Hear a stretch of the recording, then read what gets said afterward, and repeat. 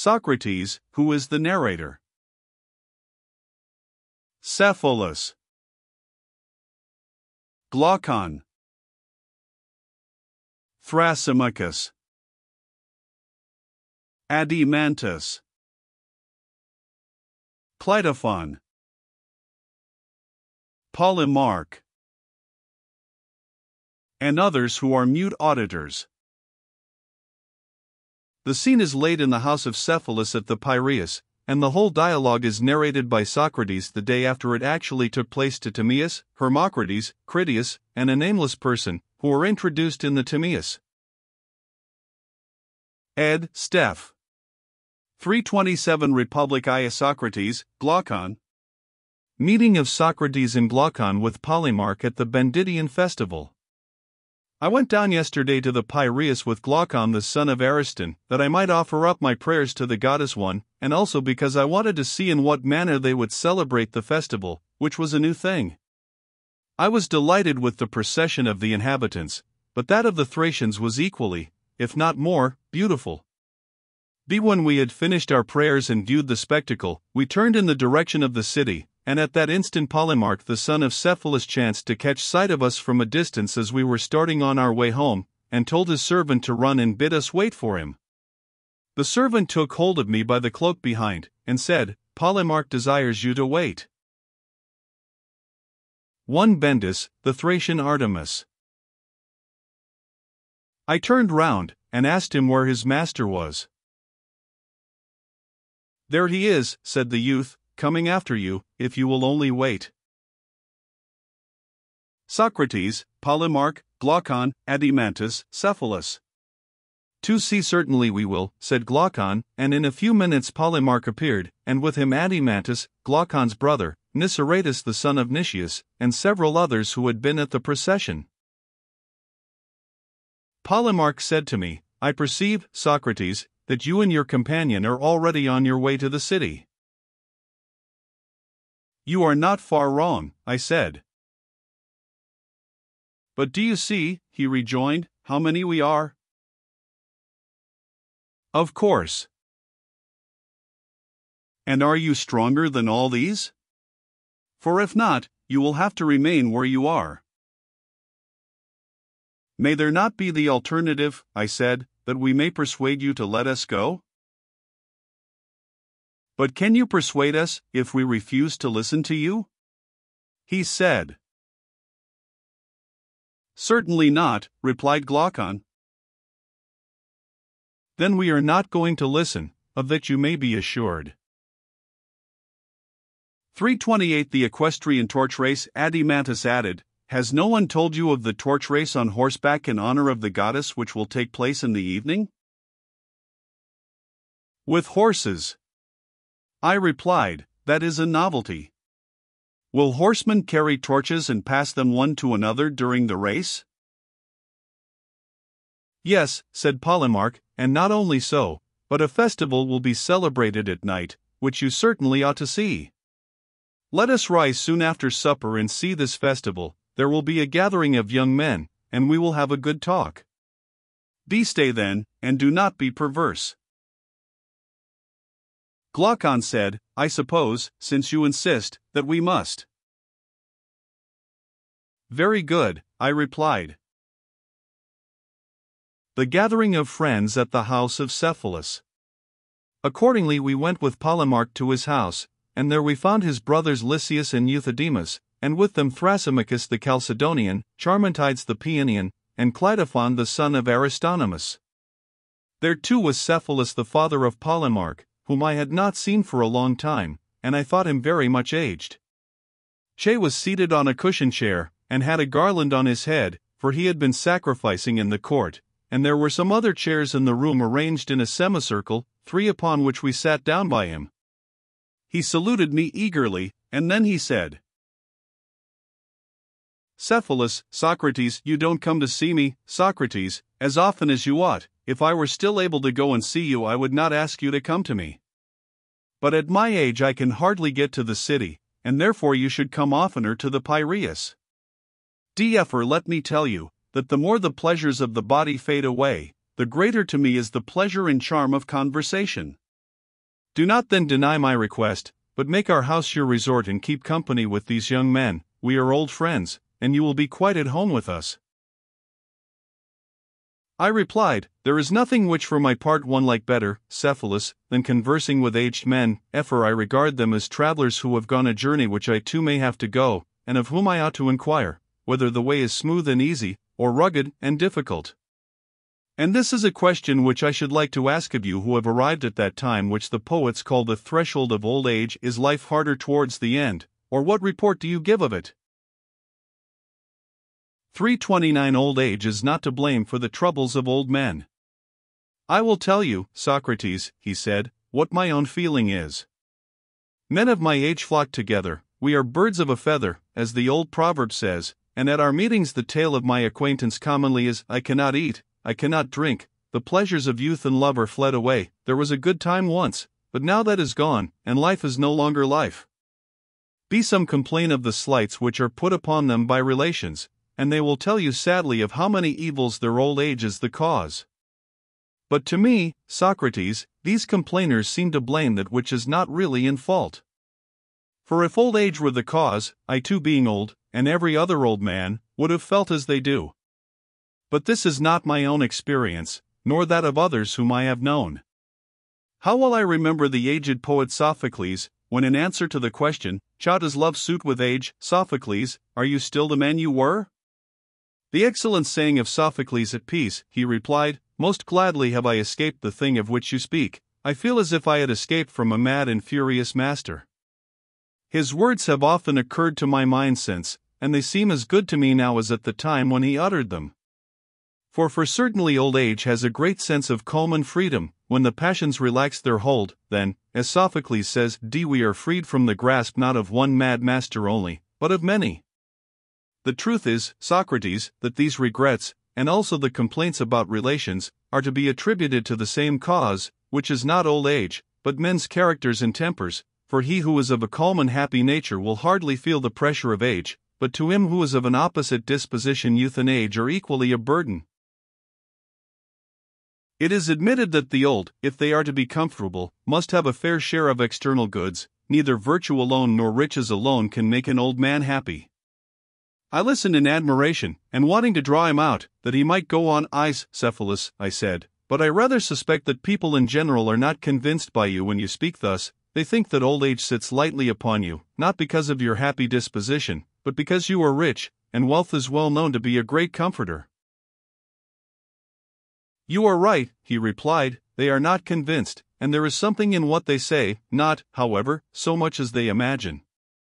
I might answer them as Themistocles answered the Seriphian who was abusing him and saying that he was famous, not for his own merits but because he 330 was an Athenian. If you had been a native of my country or I of yours, neither of us would have been famous.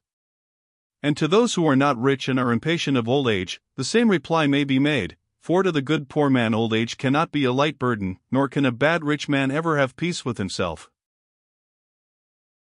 May I ask, Cephalus, whether your fortune was for the most part inherited or acquired by you? Cephalus has inherited rather than made a fortune, he is therefore indifferent to money. Acquired. Socrates, do you want to know how much I acquired? In the art of making money I have been midway between my father and grandfather, for my grandfather, whose name I bear, doubled and trebled the value of his patrimony, that which he inherited being much what I possess now, but my father Lysanias reduced the property below what it is at present, and I shall be satisfied if I leave to these my sons not less but a little more than I received. That was why I asked you the question, I replied, because I see that you are indifferent about money, which is a characteristic rather of those who have inherited their fortunes than of those who have acquired them. The makers 5 of fortunes have a second love of money as a creation of their own, resembling the affection of authors for their own poems, or of parents for their children, besides that natural love of it for the sake of use and profit which is common to them and all men. And hence they are very bad company, for they can talk about nothing but the praises of wealth. That is true, he said. The advantages of wealth. That is very true, but may I ask another question? What do you consider to be the greatest blessing which you have reaped from your wealth? The fear of death and the consciousness of sin become more vivid in old age, and to be rich frees a man from many temptations. One, he said, of which I could not expect easily to convince others. For let me tell you, Socrates, that when a man thinks himself to be near death, fears and cares enter into his mind which he never had before. The tales of a world below and the punishment which is exacted there of deeds done here were once a laughing matter to him, but now he is tormented with the thought that they may be true, either from the weakness of age, or because he is now drawing nearer to that other place. He has a clearer view of these things, suspicions and alarms crowd thickly upon him, and he begins to reflect and consider what wrongs he has done to others. And when he finds that the sum of his transgressions is great, he will many a time like a child start up in his sleep for fear, and he is filled with dark forebodings. But 331 to him who is conscious of no sin, sweet hope, as Pindar charmingly says, is the kind nurse of his age. Hope, he says, cherishes the soul of him who lives in justice and holiness, and is the nurse of his age and the companion of his journey, hope which is mightiest to sway the restless soul of man. The admirable strain of Pindar. How admirable are his words! And the great blessing of riches, I do not say to every man, but to a good man, is, that he has had no occasion to deceive or to defraud others, either intentionally or unintentionally, and when he departs to the world below he is not in any apprehension about offerings due to the gods or debts which he owes to men. Now to this peace of mind the possession of wealth greatly contributes, and therefore I say, that, setting one thing against another, of the many advantages which wealth has to give, to a man of sense this is in my opinion the greatest. 6. Cephalus, Socrates, Polemarch. Justice to speak truth and pay your debts. See, well said, Cephalus, I replied, but as concerning justice, what is it, to speak the truth and to pay your debts, no more than this? And even to this are there not exceptions? Suppose that a friend when in his right mind has deposited alms with me and he asks for them when he is not in his right mind, ought I to give them back to him? No one would say that I ought or that I should be right in doing so, any more than they would say that I ought always to speak the truth to one who was in his condition. You are quite right, he replied. But then, I said, speaking the truth and paying your debts is not a correct definition of justice. This is the definition of Simonides. But you ought not on all occasions to do either. What then was his meaning? Quite correct, Socrates, if Simonides is to be believed, said Polemarch interposing. I fear, said Cephalus, that I must go now, for I have to look after the sacrifices, and I hand over the argument to Polemarch and the company. Is not Polemarch your heir? I said. To be sure, he answered, and went away laughing to the sacrifices. Tell me then, O thou heir of the argument, what did Simonides say, and according to you truly say, about justice? He said that the repayment of a debt is just, and in saying so he appears to me to be right. I should be sorry to doubt the word of such a wise and inspired man, but his meaning, though probably clear to you, is the reverse of clear to me. For he certainly does not mean, as we were just now saying, that I ought to return a deposit of alms or of anything else to one who asks for it 332 when he is not in his right senses, and yet a deposit cannot be denied to be a debt. True. Then when the person who asks me is not in his right mind I am by no means to make the return? Certainly not. When Simonides said that the repayment of a debt was justice, he did not mean to include that case? Certainly not, for he thinks that a friend ought always to do good to a friend and never evil. 7. Socrates, Polemarch.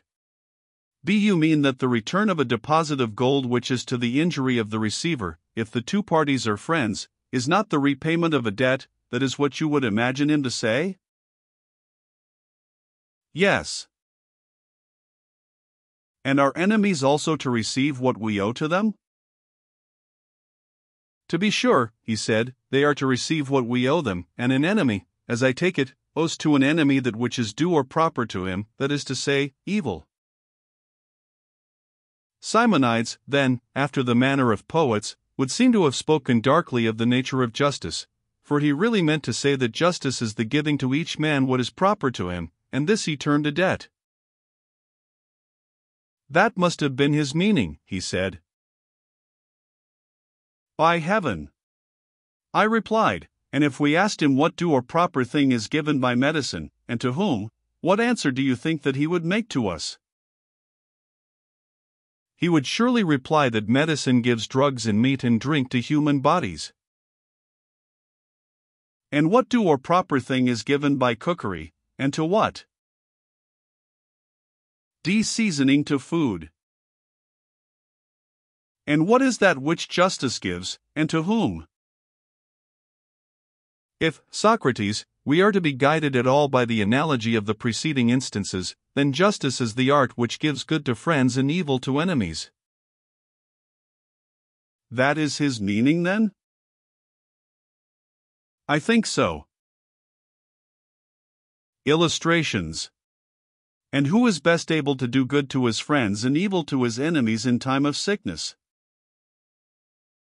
The physician. Or when they are on a voyage, amid the perils of the sea? The pilot. And in what sort of actions or with a view to what result is the just man most able to do harm to his enemy and good to his friend? In going to war against the one and in making alliances with the other. But when a man is well, my dear Polemarch, there is no need of a physician. 8. No. And he who is not on a voyage has no need of a pilot? No. Then in time of peace justice will be of no use? I am very far from thinking so. 333 You think that justice may be of use in peace as well as in war? Yes. Like husbandry for the acquisition of corn? Yes. Or like shoemaking for the acquisition of shoes, that is what you mean? Yes. And what similar use or power of acquisition has justice in time of peace?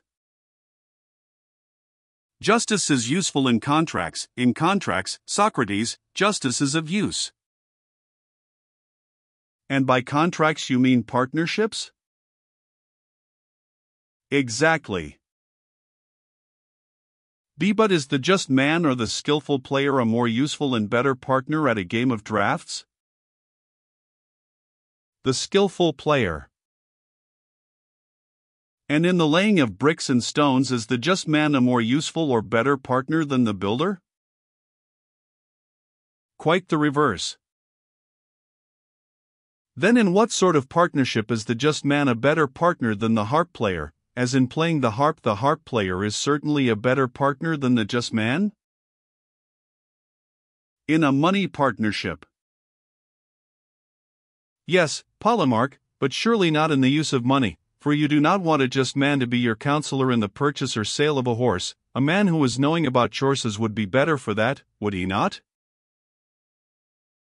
Certainly. And when you want to buy a ship, the shipwright or the pilot would be better. True. Then what is that joint use of silver or gold in which the just man is to be preferred? Especially in the safekeeping of deposits. When you want a deposit to be kept safely. You mean when money is not wanted, but allowed to lie? 9. Precisely. But not in the use of money, and if so, justice is only useful when money or anything else is useless. That is to say, justice is useful when money is useless? That is the inference. And when you want to keep a pruning hook safe, then justice is useful to the individual and to the state, but when you want to use it, then the art of the vine dresser? Clearly. And when you want to keep a shield or a lyre, and not to use them, you would say that justice is useful, but when you want to use them, then the art of the soldier or of the musician? Certainly. And so of all other things, justice is useful when they are useless, and useless when they are useful? That is the inference. Ethan, justice is not good for much. But let us consider this further point. Is not he who can best strike a blow in a boxing match or in any kind of fighting best able to ward off a blow? Certainly. And he who is most skillful in preventing or escaping too from a disease is best able to create one. 2 Reading phi upsilon lambda z alpha sigma theta alpha iota kappa alpha lambda alpha theta epsilon nu, omicron to omicron, kappa to lambda. True. A new point of view, is not he who is best able to do good best able to do evil? And he is the best guard of a camp who is best able to 334 steal a march upon the enemy? Certainly. Then he who is a good keeper of anything is also a good thief. That, I suppose, is to be inferred. Then if the just man is good at keeping money, he is good at stealing it. That is implied in the argument. Then after all the just man has turned out to be a thief. And this is a lesson which I suspect you must have learnt out of Homer, for he, speaking of Autolycus, the maternal grandfather of Odysseus, who was a favorite of his, affirms that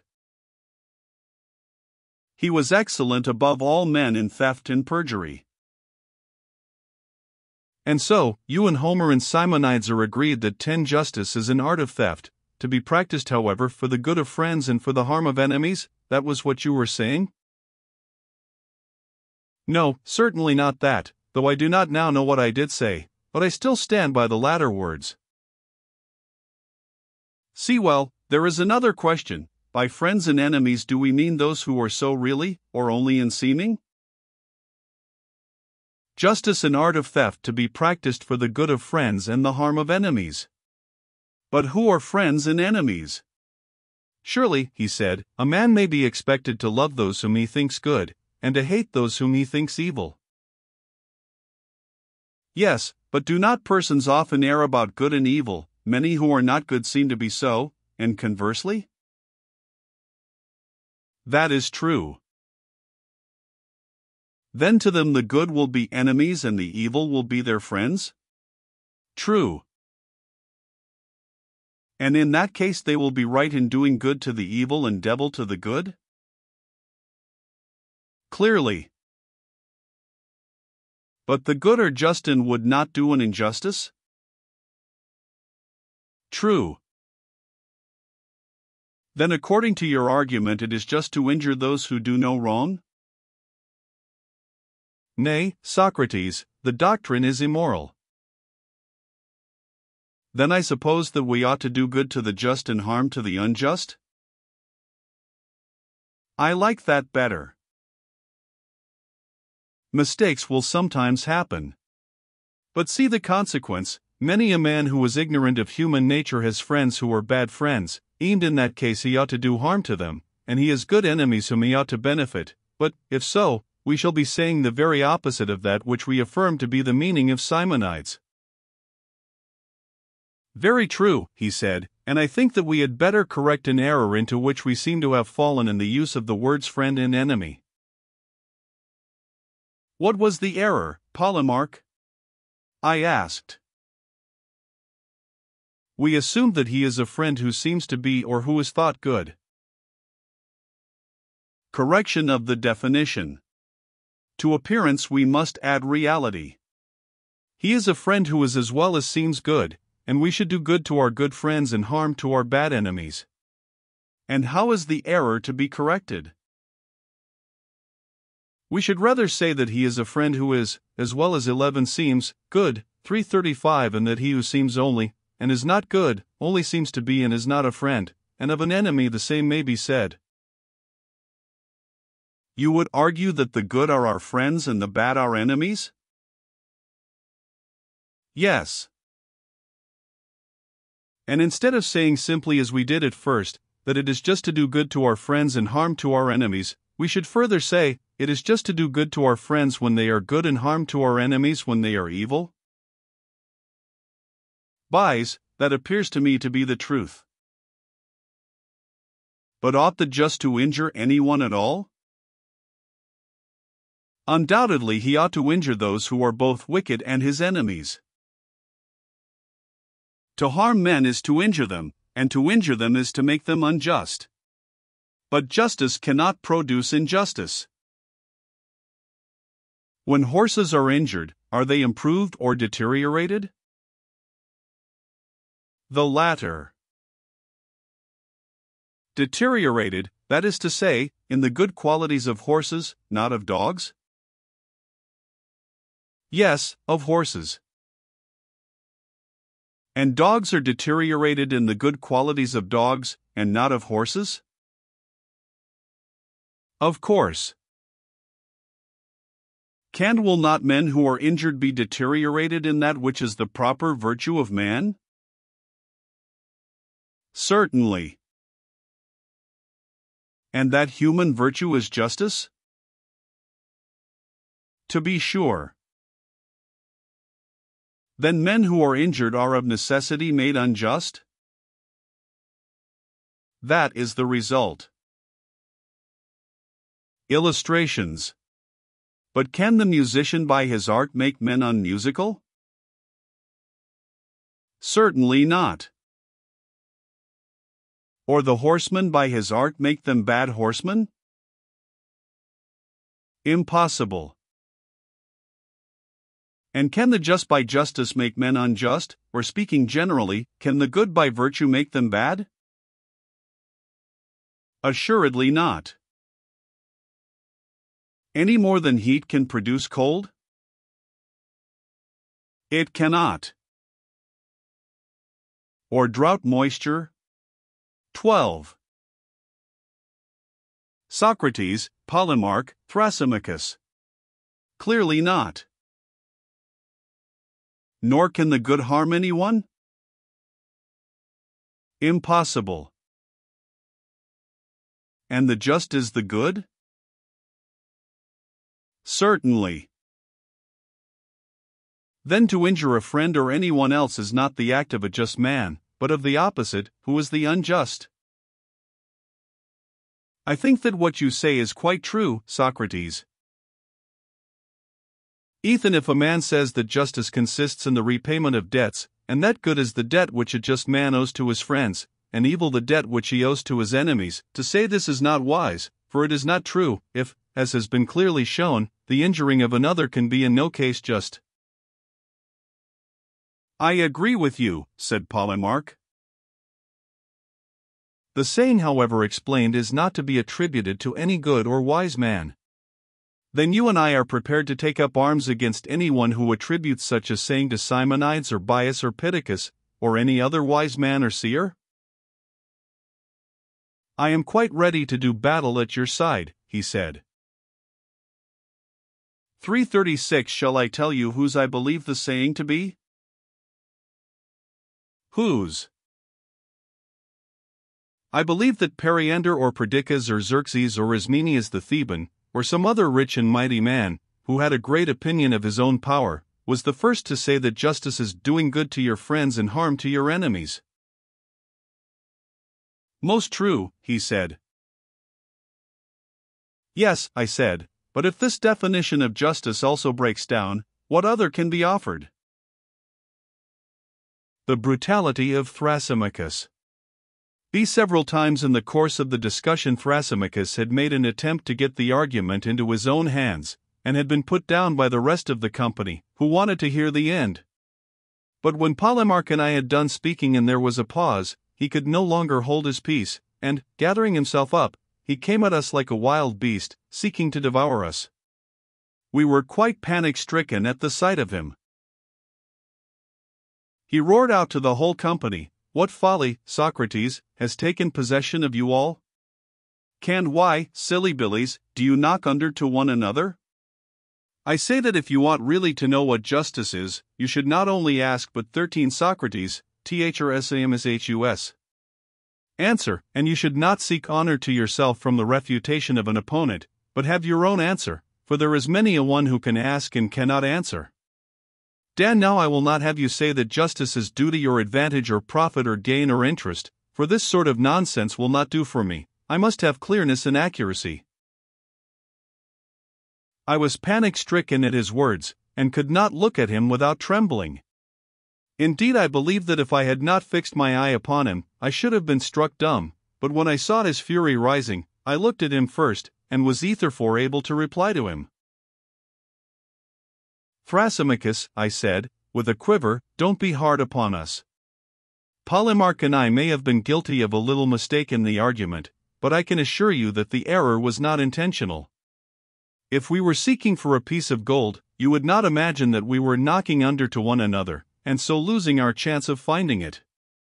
And why, when we are seeking for justice, a thing more precious than many pieces of gold, do you say that we are weakly yielding to one another and not doing our utmost to get at the truth? Nay, my good friend, we are most willing and anxious to do so, but the fact is that we cannot. And if so, you people who know all things should pity us and not be angry with us." 337 How characteristic of Socrates. He replied, with a bitter laugh, "That's your ironical style. Did I not foresee, have I not already told you, that whatever he was asked he would refuse to answer, and try irony or any other shuffle, in order that he might avoid answering? Socrates cannot give any answer if all true answers are excluded. Thrasymachus is assailed with his own weapons." "You are a philosopher, Thrasymachus," I replied, "and well know that if you ask a person what numbers make up 12, taking care to prohibit him whom you ask from answering twice 6, or 3 times 4, or 6 times 2, or 4 times 3, for this sort of nonsense will not do for me, then obviously, if that is your way of putting the question, no one can answer you. But suppose that he were to retort, 'Thrasymachus, what do you mean? If one of these numbers which you interdict be the true answer to the question, am I falsely to say some other number which is not the right one? Is that your meaning?' How would you answer him? Just as if the two cases were at all alike." He said, 14 Socrates, Thrasymachus, Glaucon. "Why should they not be?" I replied, "And even if they are not, but only appear to be so to the person who was asked, ought he not to say what he thinks, whether you and I forbid him or not?" "I presume then that you are going to make one of the interdicted answers?" "I dare say that I may, notwithstanding the danger, if upon reflection I approve of any of them." But what if I give you an answer about justice other and better," he said, "than any of these? What do you deserve to have done to you?" "Done to me, as becomes the ignorant, I must learn from the wise, that is what I deserve to have done to me." The sophist demands payment for his instructions. The company are very willing to contribute. What, and no payment? A pleasant notion. "I will pay when I have the money," I replied. "But you have, Socrates," said Glaucon, "and you, Thrasymachus, need be under no anxiety about money, for we will all make a contribution for Socrates." "Eyes," he replied, "and then Socrates will do as he always does, refuse to answer himself, but take and pull to pieces the answer of someone else." Socrates knows little or nothing, how can he answer? And he is deterred by the interdict of Thrasymachus. "Why, my good friend," I said, "how can anyone answer who knows, and says that he knows, just nothing, and who, even if he has some faint notions of his own, is told by a man of authority not to utter them? The natural thing is, that 338 the speaker should be someone like yourself who professes to know and can tell what he knows. Will you then kindly answer, for the edification of the company and of myself?" Glaucon and the rest of the company joined in my request, and Thrasymachus, as anyone might see, was in reality eager to speak, for he thought that he had an excellent answer, and would distinguish himself. But at first he affected to insist on my answering. At length he consented to begin. Behold, he said, the wisdom of Socrates. He refuses to teach himself, and goes about learning of others, to whom he never even says thank you. That I learn of others, I replied, is quite true, but that I am ungrateful I wholly deny.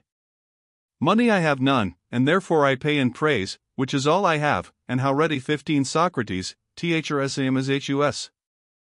I am to praise anyone who appears to me to speak well. You will very soon find out when you answer, for I expect that you will answer well.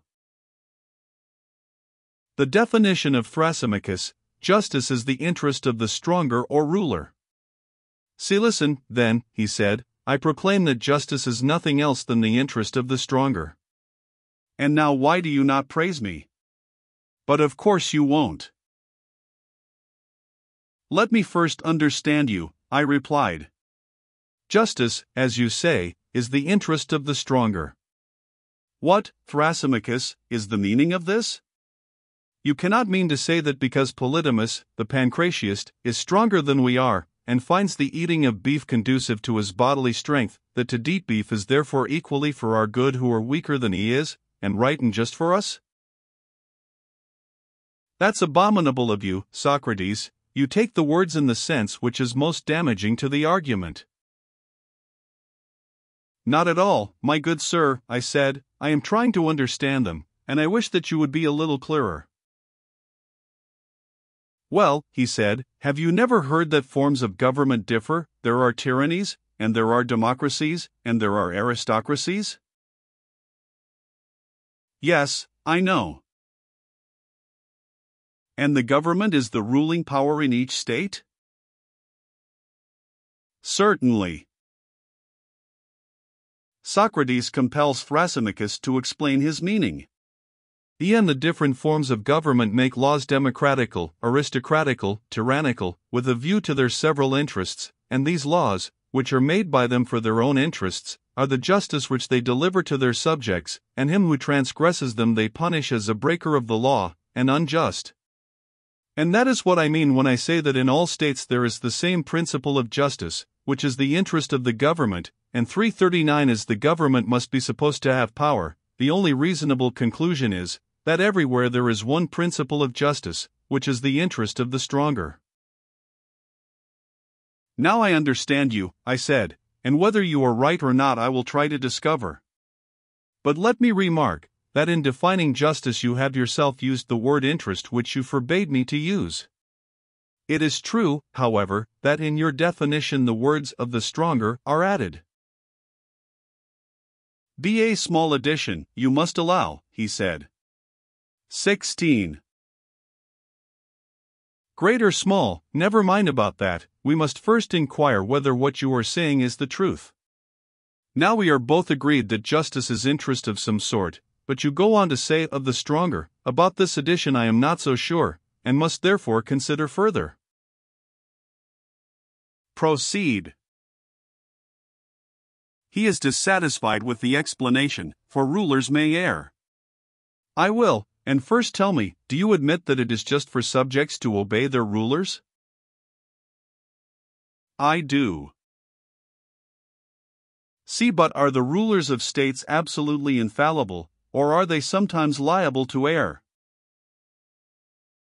To be sure, he replied, they are liable to err. Then in making their laws they may sometimes make them rightly, and sometimes not? True. When they make them rightly, they make them agreeably to their interest. When they are mistaken, contrary to their interest, you admit that? Yes. And the laws which they make must be obeyed by their subjects, and that is what you call justice? Doubtless. And then the justice which makes a mistake will turn out to be the reverse of the interest of the stronger. Then justice, according to your argument, is not only obedience to the interest of the stronger but the reverse? What is that you are saying? He asked. I am only repeating what you are saying, I believe. But let us consider, have we not admitted that the rulers may be mistaken about their own interest in what they command, and also that to obey them is justice? Has not that been admitted? Yes. Ethan, you must also have acknowledged justice not to be for the interest of the stronger, when the rulers unintentionally command things to be done which are to their own injury. For if, as you say, justice is the obedience which the subject renders to their commands, in that case, O wisest of men, is there any escape from the conclusion that the weaker are commanded to do, not what is for the interest, but what is for the injury of the stronger? Nothing can be clearer, Socrates, said Polemarch. 17 Socrates, Cleitophon, Polemarch, Thrasymachus. 340 Yes, said Cleitophon, interposing, if you are allowed to be his witness. But there is no need of any witness, said Polemarch, for Thrasymachus himself acknowledges that rulers may sometimes command what is not for their own interest, and that for subjects to obey them is justice. Cleitophon tries to make a way of escape for Thrasymachus by inserting the words thought to be. Yes, Polemarch, Thrasymachus said that for subjects to do what was commanded by their rulers is just. Yes, Cleitophon, but he also said that justice is the interest of the stronger, and, while admitting both these propositions, he further acknowledged that the stronger may command the weaker who are his subjects to do what is not for his own interest, whence follows that justice is the injury quite as much as the interest of the stronger. But, said Cleitophon, he meant by the interest of the stronger what the stronger thought to be his interest, this was what the weaker had to do, and this was affirmed by him to be justice. Those were not his words, rejoined Polemarch. See, never mind, I replied, if he now says that they are, let us accept his statement. Tell me, Thrasymachus, I said, did you mean by justice what the stronger thought to be his interest, whether really so or not? This evasion is repudiated by Thrasymachus. Certainly not, he said. Do you suppose that I call him who is mistaken the stronger at the time when he is mistaken? Yes, I said, my impression was that you did so, when you admitted that the ruler was not infallible but might be sometimes mistaken, that who adopts another line of defense, no artist or ruler is ever mistaken qua artist or ruler. Do you argue like an informer, Socrates? Do you mean, for example, that he who is mistaken about the sick is a physician and that he is mistaken? Or that he who errs in arithmetic or grammar is an arithmetician or grammarian at the time when he is making the mistake, in respect of the mistake? True, we say that the physician or arithmetician or grammarian has made a mistake, but this is only a way of speaking, for the fact is that neither the grammarian nor any other person of skill ever makes a mistake in so far as he is what his name implies. They none of them err unless their skill fails them, and then they cease to be skilled artists. 18 Socrates, Thrasymachus. No artist or sage or ruler errs at the time when he is what his name implies, though he is commonly said to err, and I adopted the common mode of speaking. But to be perfectly accurate, since you are such a lover of accuracy, we should say that the ruler, in so far as he is a ruler, is unerring, and, 341 being unerring, always commands that which is for his own interest, and the subject is required to execute his commands, and therefore, as I said at first and now repeat, justice is the interest of the stronger. Indeed, Thrasymachus, and do I really appear to you to argue like an informer? Certainly, he replied. And do you suppose that I ask these questions with any design of injuring you in the argument? Nay, he replied, suppose is not the word, I know it, but you will be found out, and by sheer force of argument you will never prevail. I shall not make the attempt, my dear man, but to avoid any misunderstanding occurring between us in future, let me ask, in what sense do you speak of a ruler or stronger whose interest, as you were saying, he being the superior, it is just that the inferior should execute? Is he a ruler in the popular or in the strict sense of the term? In the strictest of all senses, he said. And now cheat and play the informer if you can, I ask no quarter at your hands. But you never will be able, never. The essential meaning of words distinguished from their attributes. Do you imagine, I said, that I am such a madman as to try and cheat, Thrasymachus? I might as well shave a lion. Why, he said, you made the attempt a minute ago, and you failed. Enough, I said, of these civilities. It will be better that I should ask you a question. Is the physician, taken in that strict sense of which you are speaking, a healer of the sick or a maker of money? And remember that I am now speaking of the true physician. A healer of the sick, he replied.